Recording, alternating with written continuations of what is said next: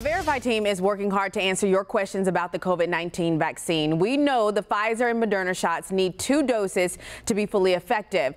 But what do you do if you miss your second appointment? Here's Evan Koslov with the answers.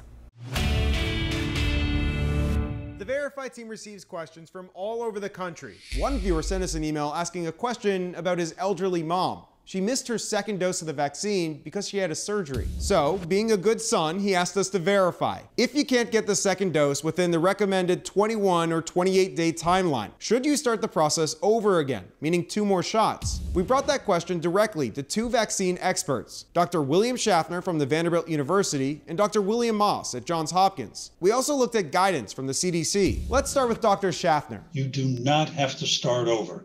Just get that second dose whenever you can get an appointment. Our other expert, Dr. Moss, agrees. Delaying, even out 3 months, that would still be counted as a second dose. As for the CDC, they say that if you can't get the dose in the recommended window, the second dose could be administered up to 6 weeks or 42 days after the first dose. So we can verify that no. If you have to delay the second dose, don't restart the process. Just get that second dose as soon as possible. With your Verify, I'm Evan Koslov.